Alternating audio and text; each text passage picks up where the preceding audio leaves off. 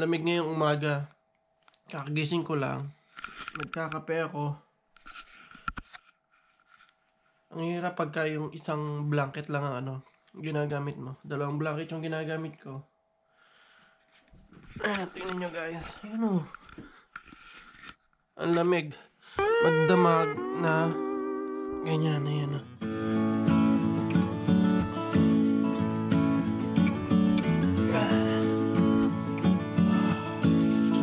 Lamig. Nandito ka na sa loob ng bahay mo, umuusok pa bibig mo.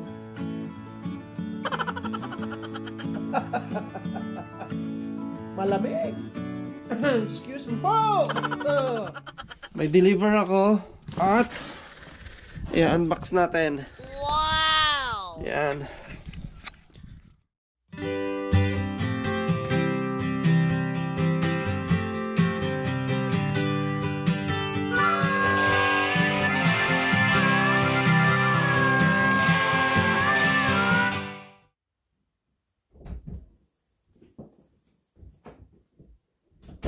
Hello guys, magandang araw. Hindi ito yung usual na nangyayari sa vlog ko. Most of the time na ina-upload ko ay mga tungkol sa farm, yung mga tips, ganyan. Ngayon, iba naman. Tatry ko lang na mag-unbox. Samahan niyo ako. Ayan. Medyo nahihirapan na kasi ako na mag-edit dito sa laptop ko.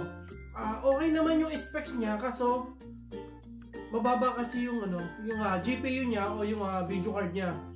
Ang RAM ng laptop na ginagamit ko ay 8GB RAM at dual core lang na i3.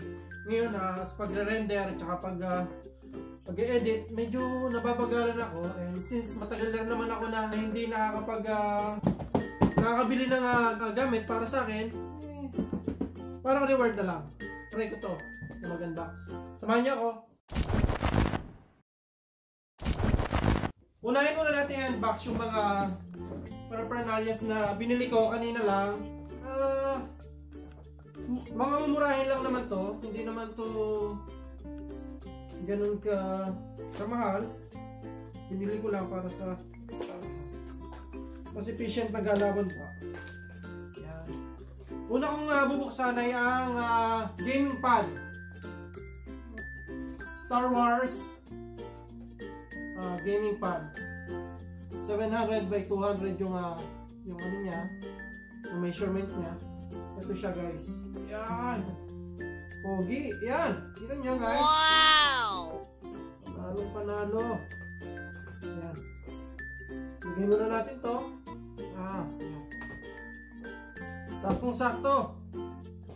And the next one is gaming mouse. Ito yung brand niya. Game Note. Sa gaming kasi mas maganda yung wired. Kasi kapag yung wireless sa gaming na ginamit mo medyo mahal na. Try ko to. Game Note RGB mouse. Yan. Walan nyo. Pagkakateta na matadali dito sa ano natin Yan.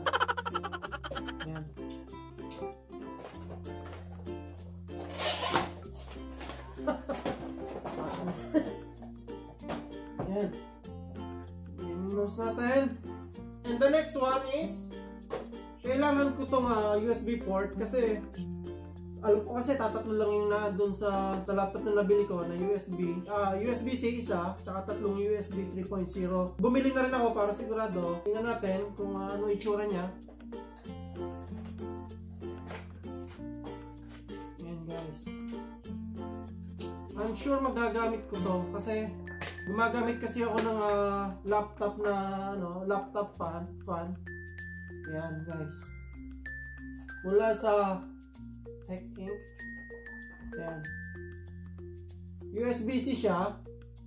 Then yung niya, USB 3.0.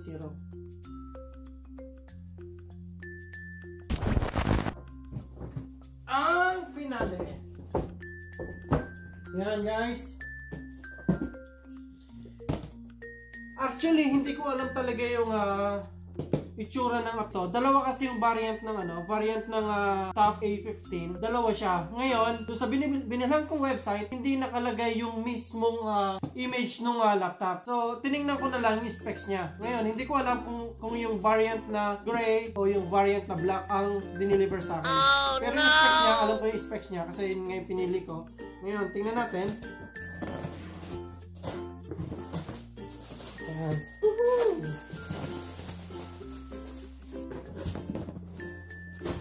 Ayan guys. Ayan. Inalis ko na yung sa kabila. Ayan yung unang laman. Ngayon tingnan muna natin kung ano yung kasama ng laptop. Siyempre, ang manual, warranty. Kailangan itago yan, warranty. Tsaka yung manual niya, user guide. At yung gagamitin natin para sa pag gusto natin magdagdag ng hard drive o SSD, ito magagamit natin. And ang power cable niya, yung plug.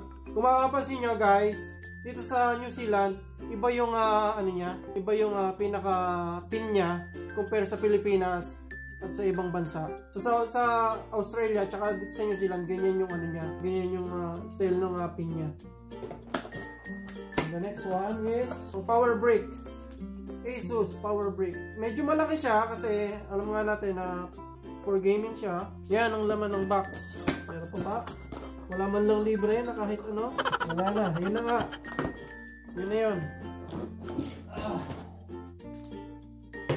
Ngayon tingnan natin ang laptop. Sabi ko sana makuha ko yung kulay black, pero mukhang hindi kulay black ang nakuha natin Sabi ko na Barbie. Pero maganda rin naman siya. Ayan. Wow! Ayan guys. Ang nakuha natin ay kulay gray. Kulay gray na variant. Woohoo! Pogi!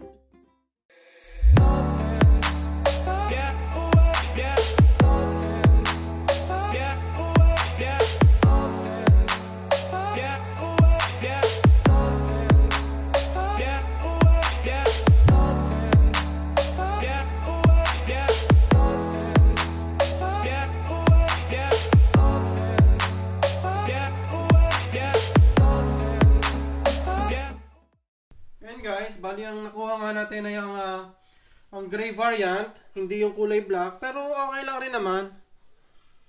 Maganda rin naman siya. Pero mas trip ko talaga yung yung kulay black. Kasi parang gamer na gamer yung dating niya.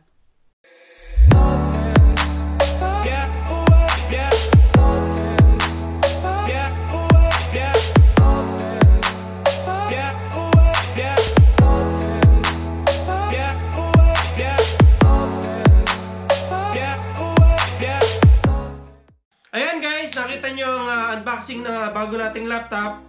Aking pala. Aking laptop na magagamit natin sa pag-edit na mas maging efficient at mabilis. Kung ikaw ay umabot dito sa pinakadulo ng video na to at nagustuhan mo, consider like or mag-iwan ka ng comments o mag-subscribe ka or share mo para at least dumami ang community natin. At bago ko tapusin ang video na to, gusto ko lang batiin ang aking kuya na si Sunny Gumtang ng happy birthday noong 15 at ngayong 23. Tol, happy birthday! Ayan. Happy birthday! Just keep on following and see you on my next video.